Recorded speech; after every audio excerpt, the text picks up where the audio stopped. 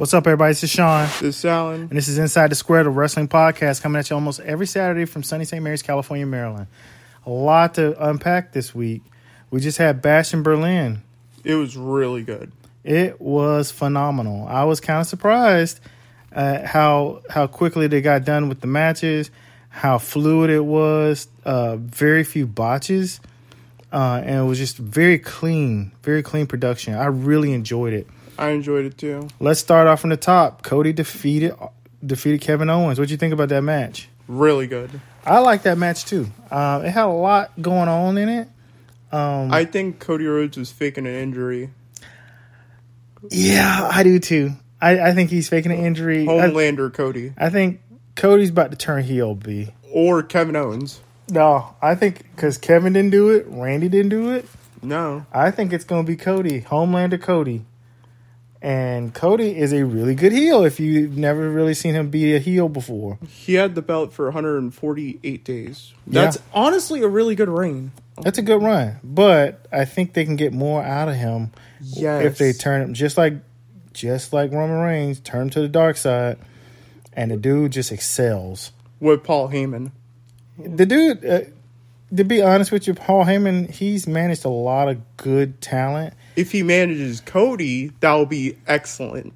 We haven't seen Paul Heyman in a while. Yeah. So we don't know who little birdie is whispering in Cody's ear either. Me neither. It's interesting. Like I said, because Cody is so, now he's so wholesome and homegrown, and he does stuff with dogs, and people forget the dude was a part of the Bullet Club. Bullet Club was so good. Too sweet. They don't realize he was part of the Bullet Club. Dude was a major heel in New Japan Pro. Get AJ Styles, Carl Anderson, and Luke Gallows. And you got the Bullet Club 3.0. Going against the Bloodline. And some of the guys in the GOD, Guerrillas of Destiny, which is Tonga Loa and Tanga, whatever the hell his name is. Tonga. Whatever the shit his name is. Those two dudes were part of Bullet Club too. Yeah. They could join Cody. Yeah, it's a wild scenario type thing. But like I said, Cody had a really good match. I think he kayfabe an injury. Yeah. But it was a good match. Kevin Owens is a really good wrestler, man. Yeah, he hasn't had a singles belt in a long time. Yeah, it was interesting how they pointed that out. I was like, I don't remember him being the champ for a long time. That was 2017. Yeah, that was a while. That's a while ago, man. Yeah. Moving on, Bianca and Jade, they won the women's title. I think it was a smart move, but Bianca Belair is going to turn heel so soon. What do you think about that match? Actually, really good. I hate, even though it's obvious that, someone's going to bother her hair, I really hate when they script the matches around, tussling over her hair. It gets so old, man. Am I the only one thinking this? Am I taking crazy pills? No. You know what I'm saying? It's like a common theme in her match. Oh, let me pull her hair. Man, just wrestle. Because if you get away from that bull jive with her hair, you're going to get the hair whip. What I'm saying is she's very fluid in the ring. I think people don't realize how smooth she looks in person. We've seen her in person. A lot. Well, I'm saying we've been to, a few matches with her in person. Her matches are so good. And she's very fluid in the ring. Yeah. Makes very few mistakes. And is super athletic. Like, Jade Cargill made a little bit of mistakes, but she picked it up. She wrestled. This was the best match I've ever seen her wrestle in. Yeah. I'm not going to lie to you. And that finisher at the end is crazy. Yeah. Almost German suplex with a kick. Almost like Jaded Part 2. Yes. It's really crazy that how smooth it looks. And I'm like, they've been in the performance center practicing that move. I think Alba Fire is a better wrestler than Isla Dawn. Yes, I agree with you. Mm-hmm. I agree with you 100%. She's really good though. Both of them are really good. Yeah. But Alba Fire is. I mean, she's been WWE NXT UK champion. She was that champion for a long time. For like, what was it? Almost a year. Yeah, over a year. Yeah. She's really good. It's just, I don't know. I think people forget, some of the NXT UK wrestlers. She lost to Nicholas Sanamora. And Sanamora was really good too. Yeah. Let's get back on topic. Yeah. Next up, Liv and Dom. They lose to the Twin Terrors, or Terror Twins, whatever they call themselves now. So good. That was a good match. Good. Good match. Had a lot of drama to it. Liv Morgan, like, she got saved by Rhea Ripley. Liv Morgan's a pretty good wrestler, man. I was not a fan of her over the years, but she's won me over. What Dominic Mysterio won you over in 2022. Dominic can wrestle. Yeah. Let's preface it by saying that Dominic Mysterio can wrestle, period. Like, he put Dominic over. Damian Priest did. Dominic can wrestle, man. I think if he had a monster push, it would be for Braun Breaker's belt. I think he could be world champion one day. I really do. I think he should go for a mid-card belt first, because that's probably a smart idea, because if Braun Breaker squashes him, like, Judgment Day would try to help him. Dominic has been in the wrestling space for 18 years. Almost over a decade. No. 18 years is almost 2 decades. Yeah. This man's not 30 yet. No, he's not in his prime of his career yet. Yeah, he's not even 30 yet. No. This dude knows wrestling inside out. He knows how to be a good heel. He knows how to be a face. And he does a lot of stuff in the ring, man. He's fun to watch. Like Rey Mysterio just roasting Dominic Mysterio. Rey Mysterio's funny, man. Yeah. He's funny. But I really like that match, the blended tag team match. It's interesting, like I said, to see Damian Priest, because, you know, without a belt, because now they call him the Punisher. I'm like, oh snap, because his old name in Ring of Honor was Punishment Martinez. I want to see Damian Priest win the Intercontinental Championship. I like to see him with some gold around his belt. Yeah, his waist, man. He's really talented. It's weird because, you know, these guys are older. Yeah, Damian Priest, Finn Balor, LA Knight. These guys are in their 40s. Yeah. And they're still wrestling. They still look good. They really, they're just something special about them. And it's like, you see these guys, and it's like, you know, I always say WWE, you know, they develop talent really well. Well, I see the point in how they're doing it, because they're keeping the top guys, and the guys that's going to come after them, they're building them up in the Performance Center through NXT, and and poaching them from the different indie leagues. Like, Finn Balor's been with WWE like over a decade. Yeah, and Balor's the prime of his career was not in WWE. No, it wasn't. It was New Japan Pro. Yeah, it's just like AJ Styles. The prime of his career was in TNA. He built TNA. He did. Yeah, that's the house AJ Styles for a long time. Period. All right, moving on. Gunther defeats Randy Orton. What do you think about that match? Smart move. What do you think about the match? Really good. What do you rate it? 10. It had everything. I don't think I would rate it a 10. I'd give it a 9. It was really well done. But Gunther, choreographed and scripted. But Gunther was getting his behind kicked. We talked about this when we were watching the match. I'd never seen Gunther get his ass kicked that bad. By Randy Orton. And you see the paradigm shift in the narrative of Gunther is, you know, a juggernaut. He can beat it. Randy was giving him the business. Yes. Randy was whooping his ass. I thought Gunther was going to lose that title, but my mind's like, he's going to retain. I told you from the beginning, once he started getting his ass whooped and his arm was hurt, and they had to kind of like script it like he was getting beat down and he just going to come back and win it like Superman. And he did. You remember he went through a table? That was wild. Randy built the steps, lifted him up, and put him in like I don't know, what was that? Like the same move people go through a table? No, Alan. It's almost like a suplex, but a side suplex. He always does that. Yeah. And it was like a sidewalk slam almost. And he tore that table up. It was ugly. Yes. And I was like, damn. But he beat Gunther up. Yeah, he did. And I'd never seen that. Like, even Dragunov and Dragunov wrestled years ago for the WWE NXT UK Championship. He had to beat Gunther to hell. And that match lasted like 45, almost 50 minutes.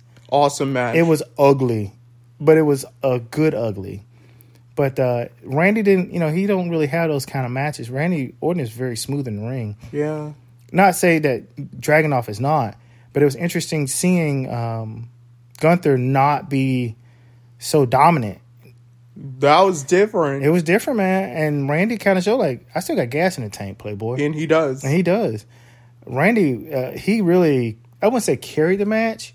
But Gunther did. I don't know. It was kind of a good, even 50-50 split. Yeah. That, you know, Gunther had a lot of moments. Randy had a lot of moments. And his intro, when he came out, that looked like a video game. It did. Did anybody else notice that? I actually noticed that. I was like, this don't even look real. It look like it's created through AI or something.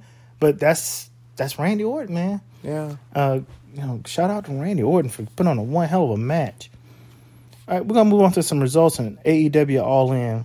We have a new AEW champion. We're a little late to the party on this, but we got a new AEW champion, Bryan Danielson, the American Dragon. He defeated Swerve. What do you think about that? Like what I said, like who's going to beat Swerve Strickland? I think I said Will Ospreay and Bryan Danielson.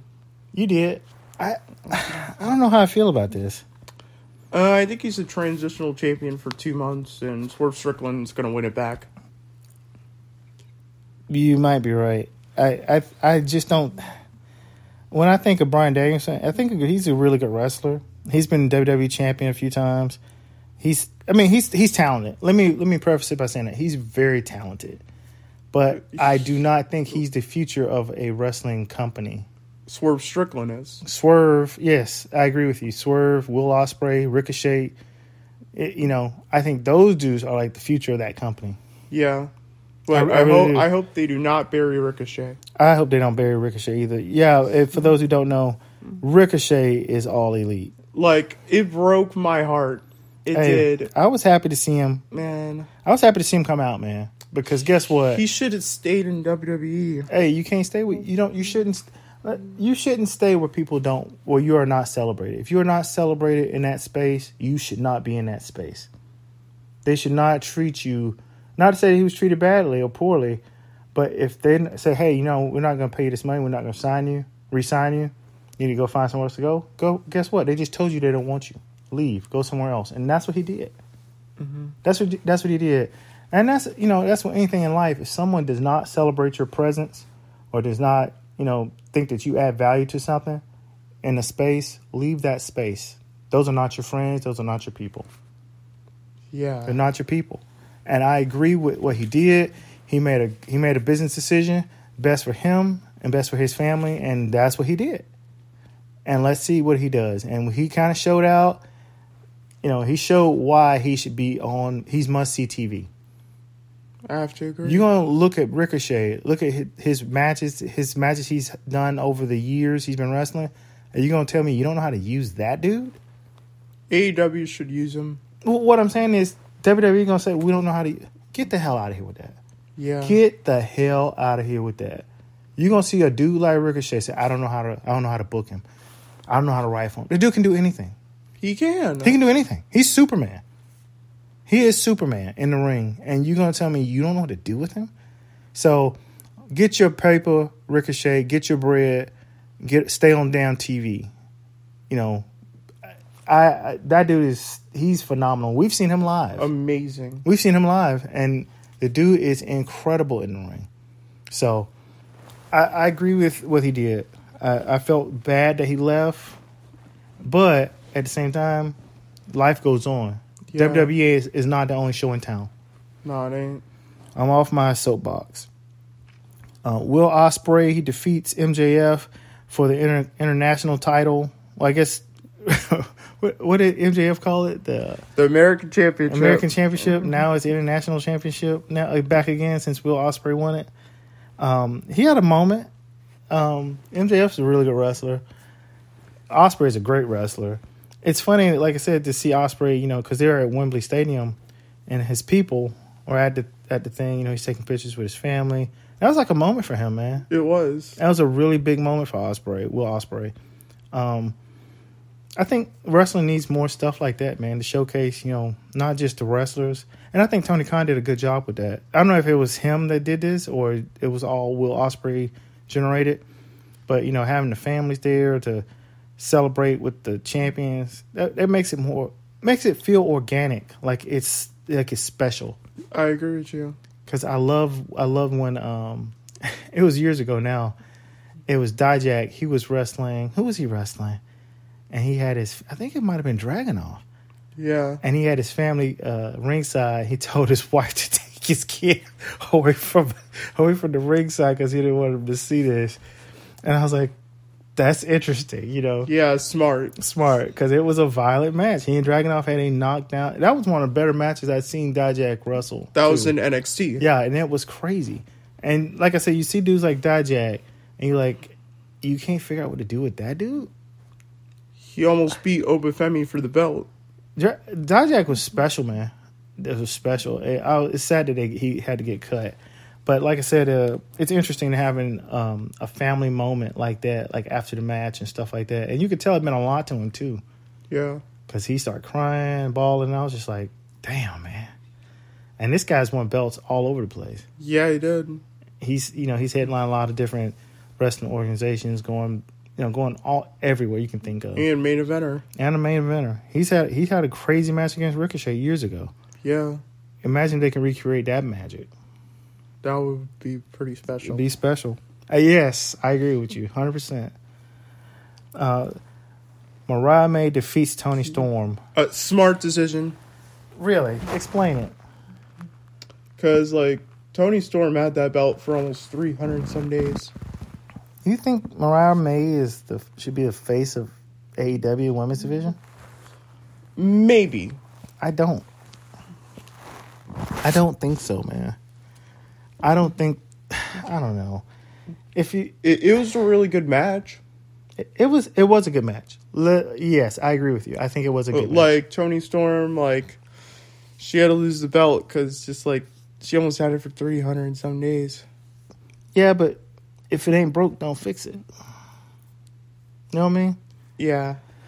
Hook regained his FTW belt. It was a good match. Come on. It was a good match. Chris Jericho, he carried the match. Old man Chris Jericho. Yeah, let's not be ageist, people. Chris Jericho might be the greatest of all time, but he's a great. I've never heard anybody say that.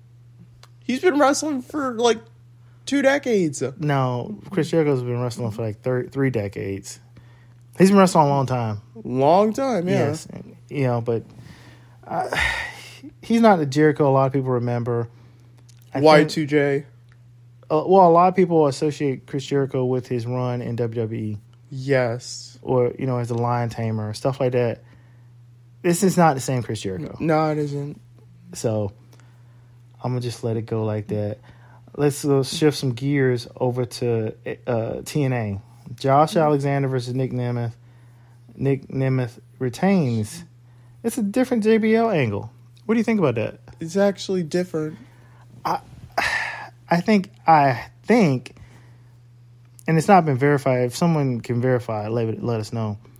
I think it might be something to do with a partnership between TNA and WWE. I've heard rumors that JBL or Vince McMahon wants to buy TNA. I can't imagine that being the case because they would not have a partnership with TNA if Vince McMahon bought it. TKO Endeavor would not be partners with a company with Vince McMahon. No. Would not. Absolutely not. So I think that rumor is just that. It's a rumor. So I just want to pause it there and keep it moving.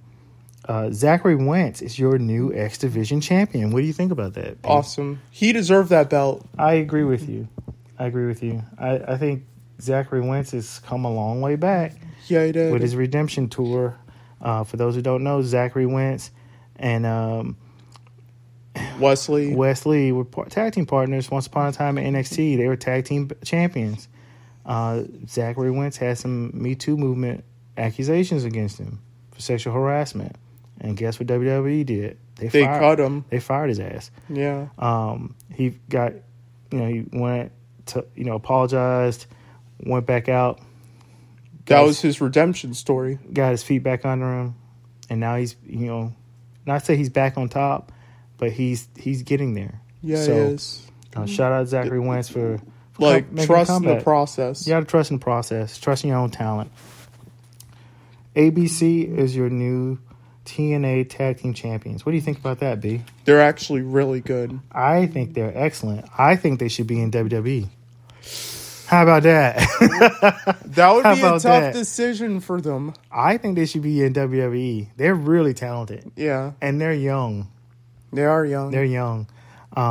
Speaking of young talent or good talent, they're supposed to have a Wrestling Alliance up in Waldorf where we live at. We live in Southern Maryland.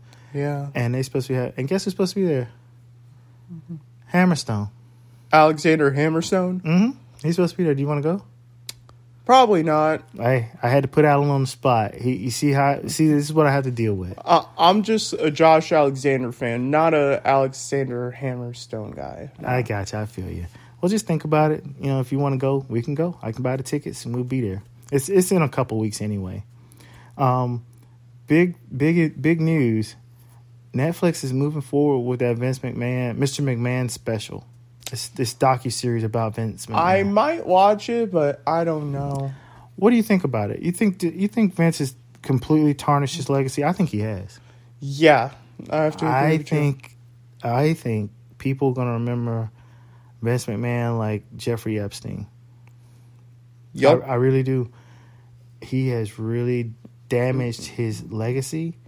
I think people, it's going to always a bunch of incel fanboys who are going to go out and stand for Vince and say he didn't do anything wrong and bullshit like that. Well, guess what, man? The dude has done some stuff that's wrong. Yeah. He's done a lot of wrong stuff. And, his comeuppance has finally happened. All the stuff that you've seen in, like, some of the promos, the racism, the sexism, you come to find out all that stuff was him. Yeah, it was. All that stuff was him. All the stuff with Hulk Hogan, I was going to say Hulk Hogan. This stuff is, between him, Hulk Hogan, they're horrible people. Yeah. Horrible people. They are. So if you're going off the deep end to defend someone with Vince McMahon, maybe this ain't the podcast for you to listen to, man. No. But it is wild. But this Netflix special, man, it's going to be wildin'. It's going to be wildin'. And it looks bad for Vince, man. Yeah. This might be the bad for his reputation. Well, his legacy, man. He built something that we've watched. I've watched most of my life. You've watched your entire life. Yeah. So it's a fall from grace we have not seen in a long time. Yeah. But I plan to watch it, and once we watch it, Alan and I will discuss it. To the public, is that a good idea? Hey, it's our podcast. If they don't like it, people can tune out. How about that? I think it's a good idea. Yeah, I think it's a good idea too. Well, that's it for us this week. Until next week, see you down the road. Bye.